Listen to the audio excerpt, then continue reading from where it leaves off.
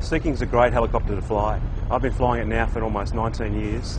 It's a fantastic machine. It's large, it's relatively agile, it's responsive, it's got a great internal capacity and a great external load capacity, which makes it a very versatile helicopter for its role in the maritime support environment. RIMPAC 2010 has been a very busy exercise for us.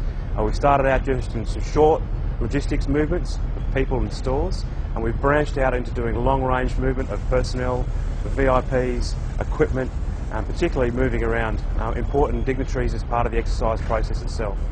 That's exactly what the Sea King is designed to do. It's involved in maritime support, and we've been able to exercise that with a number of different units, principally the amphibious group, which is USS Bonhomme Richard and USS Cleveland. They're fantastic ships, and we've been able to do a lot of work with them over the last 2 weeks. The decommissioning of the Sea King is going to be a very sad time for all of us at 817 Squadron. The Sea Kings have been flying in the RAN for nearly 30 years, which is about a third of the time of the Royal Australian Navy's been in existence. So when you think of it in terms like that, the Sea Kings have made an enormous contribution to both the RAN but also across Australia in its support to the civil community with a number of tasks, disaster rescues and other types of activities.